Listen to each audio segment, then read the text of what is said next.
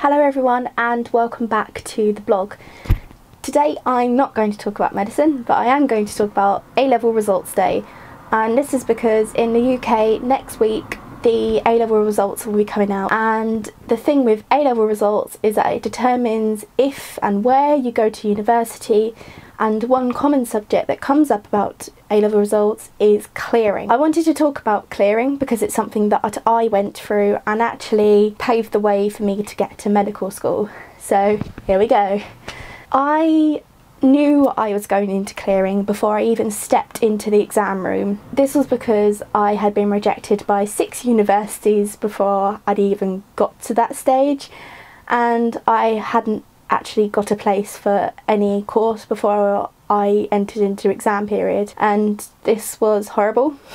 I had watched everyone around me get into where they wanted to go.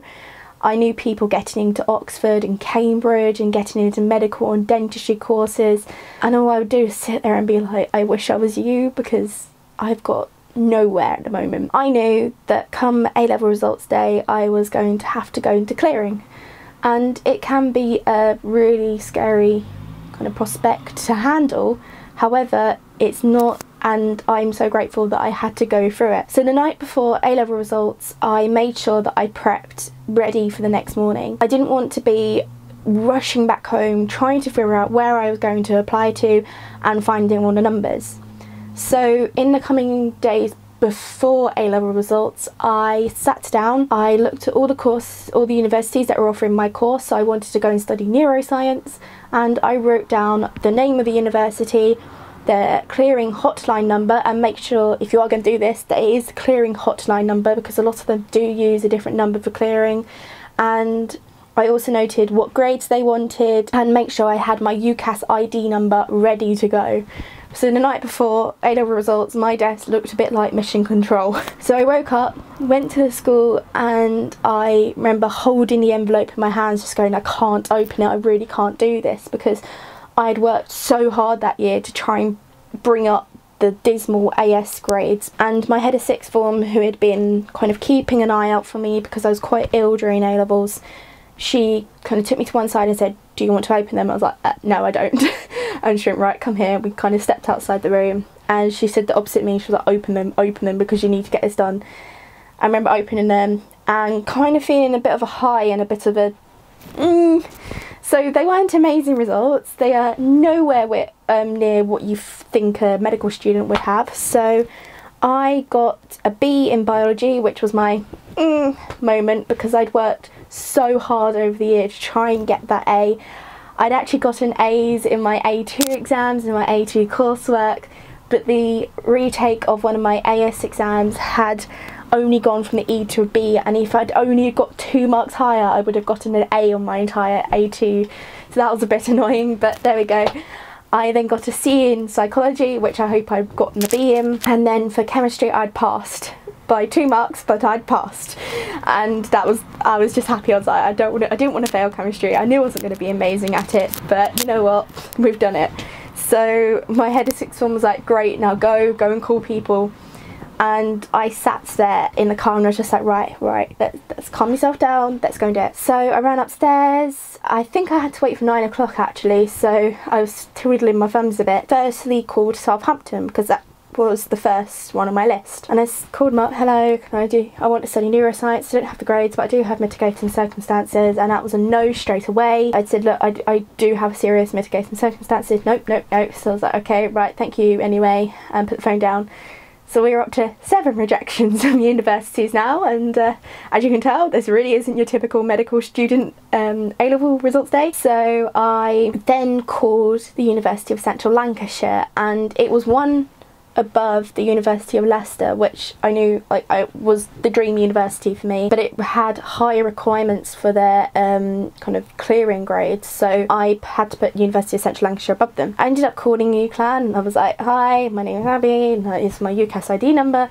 I want to apply for the foundation course in neuroscience, and what this basically meant was that the grades were a lot lower, but I'd have to do another year on top of the 3-year degree. And the guy went, okay, what are your A-level results? And I said to him, oh, they're BCE, and I think it was CCD they wanted for the foundation course, so I was kind of up on one but also down below one, so I kind of hoped that it'd equal out. Anyway, the guy went, and I remember sitting there just like, oh, this is terrifying, like I just want to know now. And the guy came back and he was like, Abby, and I was like, yes. He was like, I've got some good news, I'm gonna let you on. I just remember screaming. I was finally in university. I finally had got an acceptance 7 rejections later, and I just remember turning to my mum being like, I got in, I'm going. And we celebrated that evening. I went out for pizza with my friends, and then I got an email through later that day saying, oh, congratulations on getting onto the 3-year course in neuroscience. And I was like, no, I didn't get onto the 3-year course. But so I gave him a call and I was like, oh, I think you've got this wrong, you need to correct this.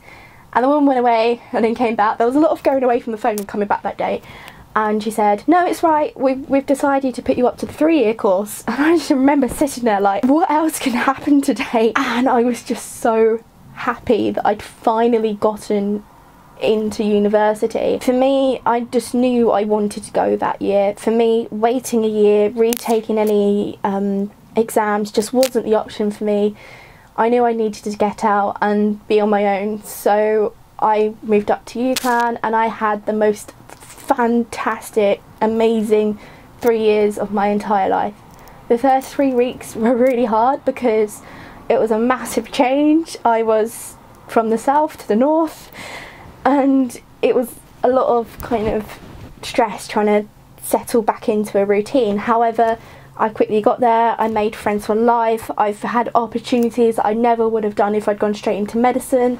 I've discovered a love of science outreach. I've met some incredible people through science outreach, one of them who I keep on touch with on Twitter, which is really nice. I have made lifelong friends for there, and not just like my fellow peers. Like, I considered a lot of my lecturers like really lovely. I went to Gibraltar, I think I've already said it, but I went to Gibraltar to do science outreach. I worked at the Lancashire Science Festival, which was my favourite 3 days of the entire year, and I just knew that I needed this. I changed so much in a person from the age of 18 to the age of 21, and I knew that if I'd gone straight into medicine at 18 I wouldn't have coped, whereas going in at 21 has been amazing for me. Going into clearing, having to do a degree before medicine isn't the worst thing in the world. Going into clearing, I think, just gives you more opportunities, and it isn't there for people like me who have not reached the target grades or just not been given any offers before going into exams. It's for people who have maybe decided, you know what, yeah, I did apply for an engineering degree before, but actually I want to go and do a physics degree. And it's there for you people who want to change, and there's nothing wrong with changing. I knew going to UCLan would not only get me a neuroscience degree and let me study more about the thing that I absolutely love, but get me into medicine. And lo and behold, 2.5 years later, I got into Warwick Medical School, and I even got into King's College London, which only has 18 spaces, and the last time I checked, 1,800 people were applied. And I still don't know how I got in there, but we did. So that is my clearing story, and for all you doubters out there, because I know there will be a couple of you, so this is my A2 results for biology and psychology. There we go. Oh, there we go. And my A2 chemistry grade, which was an E. There we go, guys. I did actually get into medical school with a BCE at A level. So that's pretty much it. That is my clearing story, and I would go through it again and again and again to get to where I am today. There's nothing wrong with going the non-traditional route round. So yeah, thank you very much for watching. I hope it hasn't been too waffly, and I will see you in my next video.